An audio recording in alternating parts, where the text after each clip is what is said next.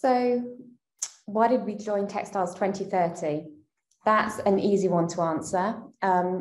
We recognise the global impact that textiles and textiles waste has on the environment, and we wanted to bring digital technology to the table.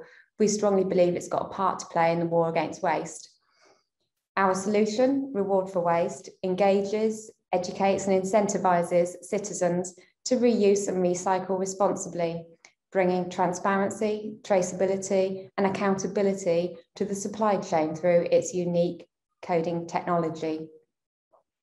What's great about Textiles 2030 is it does feel like a collaborative approach to try to help solve the problem that we face.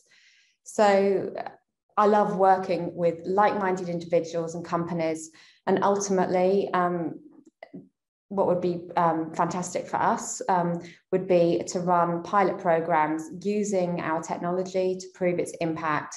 That would be brilliant. And in terms of what we're working on now, so much, too much. There's a lot of interest in Reward for Waste.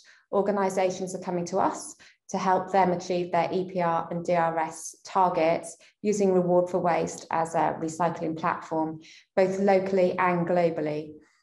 Although it's a relatively new concept, we are seen as the digital recycling pioneers. It's a transformational time to be in digital. We are currently working on a larger scale across 100,000 households for our digital DRS solution, and we're obviously keen to run pilot trials with Textiles 2030. So 2021 has been a very busy year for us. 2022 looks to be even busier. And we're excited about what the future brings.